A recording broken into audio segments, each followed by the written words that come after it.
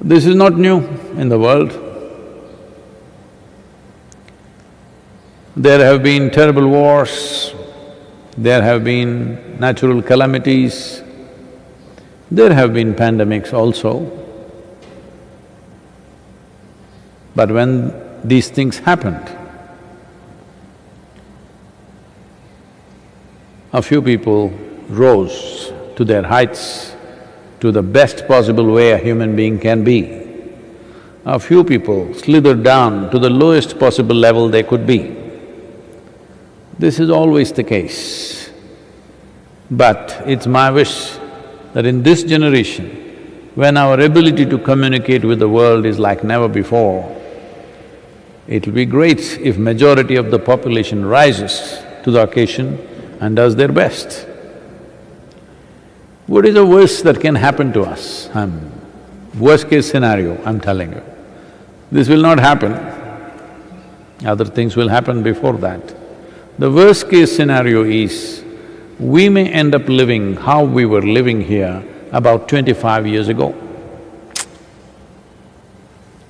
When I say 25 years ago, for example, if you take the Yoga Centre as an example, how were we living here 25 years ago? Let me take it 2 years further back, 27 years ago. In the same month of June, we moved in here and that was one of the heaviest monsoons we have seen. At this time of the year, see how calm it is now. Winds were blowing like 60, 70 kilometers per hour here on the ground. In the mountain, it was blowing at 110, 120 kilometers per hour. As I've told you earlier, I think, about 12 people were blown off the mountain. They went to the peak and they were just blown off by the wind and they died. So, all we had was just one hut which we called Kaivalya Kutir, real kutir it was, and about 12 bathrooms only for the ladies to use. Men were going into the forest.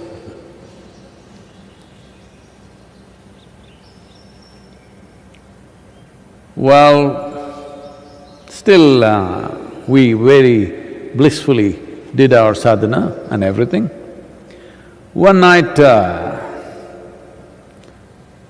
had a small room outside of this hut, about 68 participants and maybe about 8 to 10 volunteers, all sleeping in this one single hut. I have a room and the wind is howling in the night around 1:30 a.m.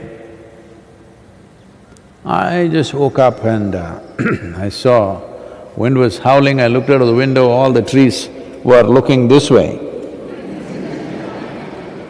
Then I looked out at the hut, I could not see, I took my torch and flashed it. Then I saw the entire Kaivalya Kutir was at this angle. Then I got up and ran.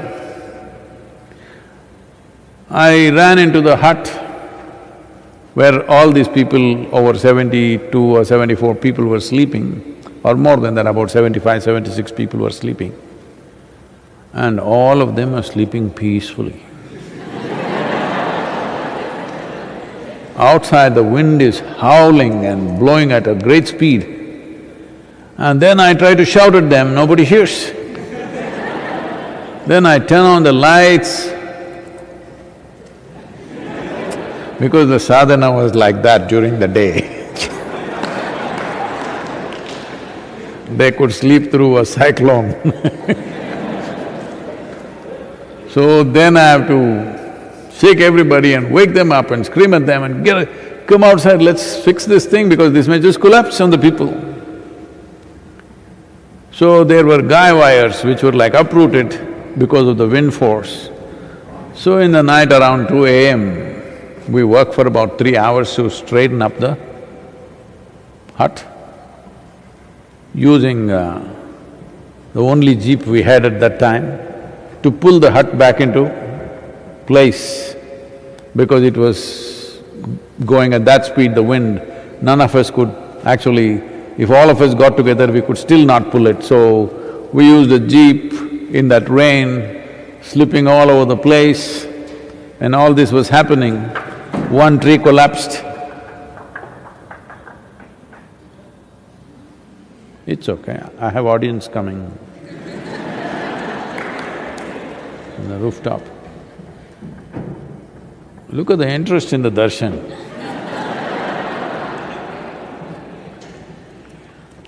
But those of you who are not here, the monkeys are on the roof.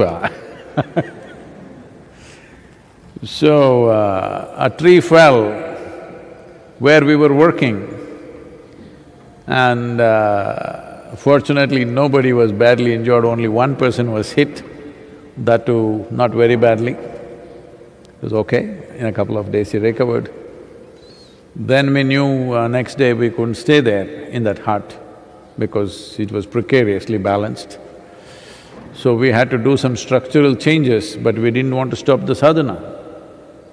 So we went up the mountain, where there are a few small caves which could barely accommodate about 8 to 10 people. It was pouring rain day and night. 3 days we stayed there. Every day morning 5:30, Guru Puja, sadhana, entire day class. Well, you couldn't speak much because it was howling, the winds and raining. But the sadhana was kept up, no one flat place, everybody sitting in all kinds of places. Only thing we had to eat was, we were just frying green gram and eating for these 3 days. But everything went on. So that's how it was 27 years ago.